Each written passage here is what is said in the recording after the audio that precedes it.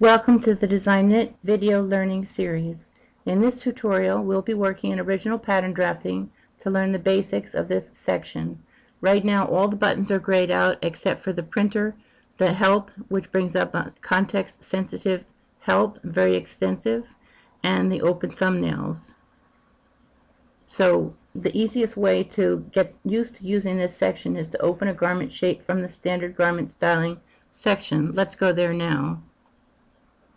I'm going to say I'd like to open up an existing garment, and then I would like to open up the child's sweater, and here it says child sweater, okay to continue, and I'm going to delete this sleeve so it's out of the way. So I have a sweater open. I can go right back into original pattern drafting, and now I'm going to say this is centralize a piece, centralize all the pieces, so I can see all the pieces that make up this garment shaping file. I can have up to 16 garment pieces within a file. Currently I have 4. So before we get to the buttons, let's talk some tips about working with the garment pieces on the workspace. This white piece means it's the active piece. This is a vertical mirror where things that happen on this side are reflected on this side of the garment so that you can make symmetrical garments. I'm going to turn this vertical mirror off with this button here. I can say centralize this piece here. I can turn the numbering on. Let's say centralize the pieces, all of the pieces again. And you can see that the numbers on here are quite busy, so let's turn the numbering back off just for a minute. With my right mouse button, I can drag these pieces. Let's look at the sleeve and say this is the active piece. If I click on a point, it becomes green square around it, which means that's the active point. If I use my left mouse and I drag it way out here, it's changed the garment. It's moved the point out where I put it, but because the vertical mirror was on, it's also done it on this side as well. I can say undo to get back to where I was. If I don't have the mirror on and I click on this point and I move it out, it only moves what's on that side of the garment. If I then say reflect, turn the vertical mirror back on, it says reflect existing points from left to right, and I say yes, it puts it over here as well. So let's turn the vertical mirror off, and let's say undo, and now we're back to where we were. We can undo 20 times. So this is a big plus. Let's click with our left mouse button to make the front the active piece. This next set of buttons affects how you view the pieces on your workspace. Centralize the piece here makes this the current piece, the largest that it can possibly fit in the workspace. Centralize all is next, and this lets you see all the pattern pieces in the garment shaping file. Let's go back to centralize piece.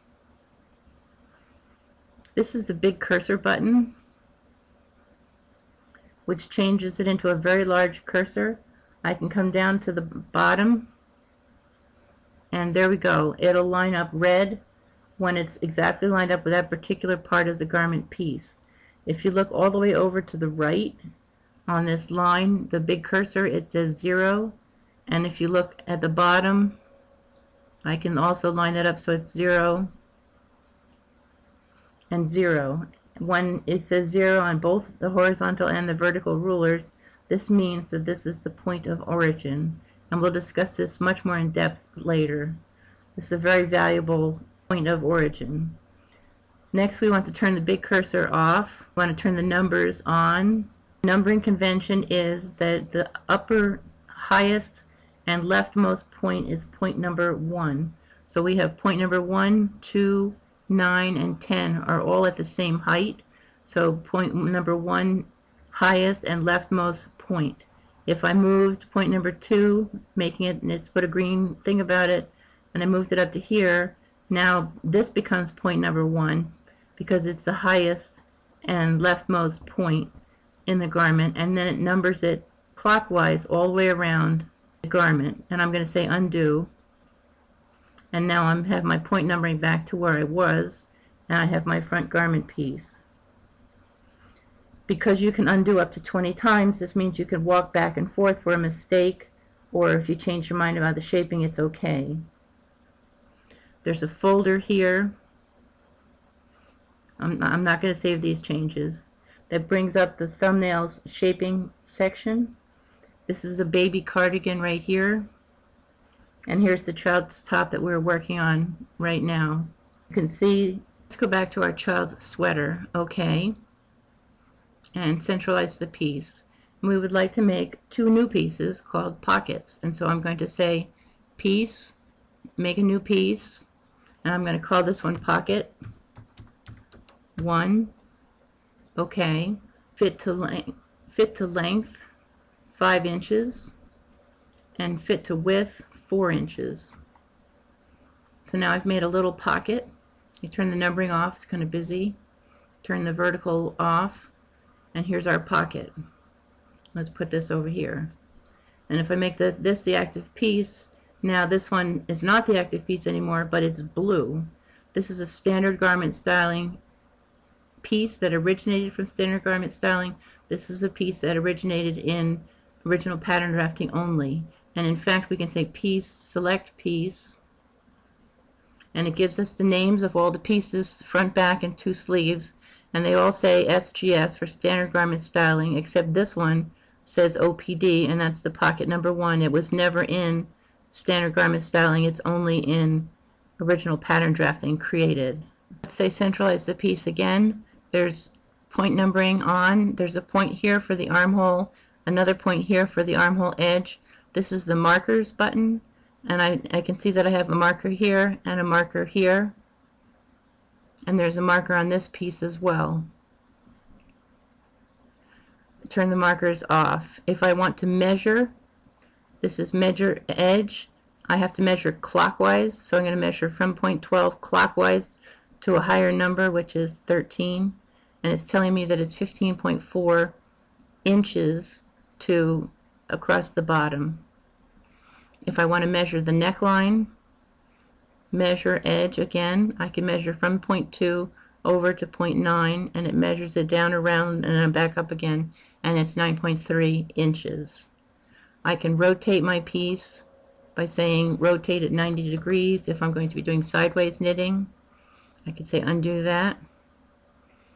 I can change the point of origin to this corner if I wanted, and now the ruler snaps to here, this 0, and it also snaps to this 0 here. So this is now the point of origin, and this is 0 and 0. If you're working, you can say options, units of measurement, and change it from inches to centimeters, but faster is to say inches. This changes it into stitches.